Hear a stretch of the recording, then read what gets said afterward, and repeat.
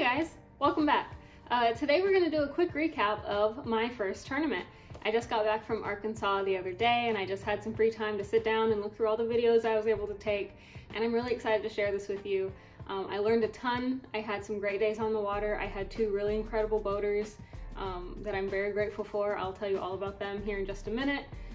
So let's just dive on in and let's talk about what went down on Lake Ouachita.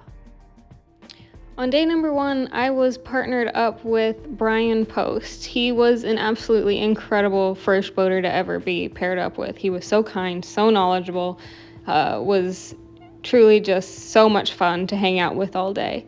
He and I were boat number 61 on that first morning. It was a pretty calm day. It was about 47 degrees when we first got on the water, super clear, no wind, hardly any clouds, really no clouds. The water started off in the mid to high-ish 40s that morning, so I started off with a rattle trap. This lake was really impressive because it was so clear and so deep. I really hadn't been in a lake like this before. Texas lakes aren't really this clear, at least not in my part of the state. There was a ton of timber just under the surface in this lake, so I had to be pretty careful with these treble hooks. When we got closer to the shore and I was able to see some laydown, some trees, some brush, whatever, I was throwing a little wacky rig at it. I usually love a really dark color, a black and blue flake or a purple worm, but this lake just felt so clear that I wanted to go as natural as possible, so I went with a green pumpkin. My boater Brian had so many great pieces of advice for me, especially with the mental aspect of tournament fishing. It was awesome being paired with Brian this day. Being on the boat with him was electric. He was so much fun to talk to. It was so much fun to watch him catch fish. I had a great time. I might not have caught anything this day, but watching him catch this fish was just amazing.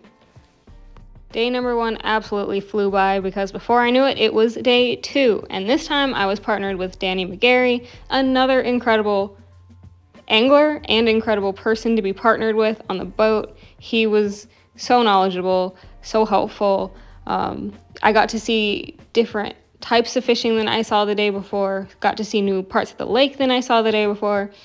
It was amazing. So this day we were boat number 134 and had a later check-in, so we didn't have to be back till 4:45, which let us be on the lake a lot longer. And there was a pretty big change in conditions between day 1 and day 2. Well, day 1 was super clear, no wind, no clouds. This time it was cloudy right off the bat. It was a little warmer, it was about 53. The water temperature had come up just a little bit, but it was cloudy and it was windy and it was threatening to rain on us all day, so that definitely changed some things in the water. While the conditions were a little bit different, I was still throwing a lot of the same rattle traps in more open areas, wacky rigs at structures. I threw in some jigs and chatterbaits and drop shots, things like that. I caught a few of these chain pickerel, and finally, at about 2 in the afternoon, I caught my first fish. I was so excited, and you know it, it came on the wacky rig, came in clutch as it usually does. And that one fish meant that I got to walk across the stage in my first Bassmaster Opens, which was a true honor. Danny was a great guy to spend the day on the boat with. He had an awesome attitude. I learned so much from being on the boat with him. As soon as I got that fish in the box, Danny said to me, "Hey, you get to go up on that stage." And my first thought was, oh no, I have to get up on a stage in front of people. But truthfully, honestly, I had my whole family in the crowd, and this is such an amazing memory that I will not forget. So all in all, I consider it a really successful first event. I got to meet some really incredible people. I got to fish a lake I had never heard of before. I got to see bald eagles galore. I got to walk across the stage on my first tournament. I mean, it wasn't like the most impressive bag or anything, but I'm happy with it. I was so excited to be there, to be a part of it. It was great. I think I ended up in 54th place. Only room to go up, you know, hopefully. So now that that tournament's behind me, I'm looking forward. My next event is May 2nd and 3rd in Alabama on Lake Logan Martin, which is a lake I have been to before, and I'm really excited to see it in a new light. I've fished it for fun before, so this will be a different type of fishing, I'm sure.